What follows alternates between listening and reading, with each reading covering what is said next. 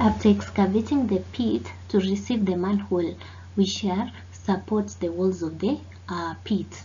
That is plunking and strutting, supporting the walls so that we can avoid collapse, together with dewatering the site.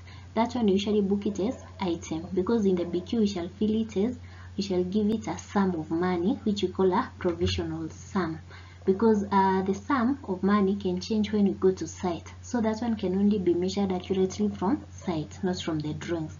So in the take of sheet we shall book it as item.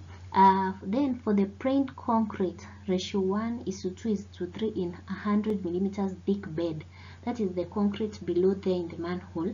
Remember we shall measure it as you just followed here these screenshots.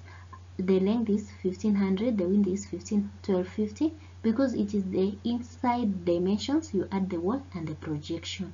For manhole 2, the length, the walls, the projection, you get 1600 and 1400. Then for manhole 3, the length, the wall and projection, you get 1800 and 1400.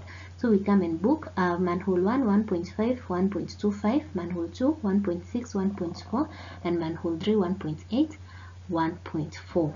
Okay, that is the end of our video for the drainage works.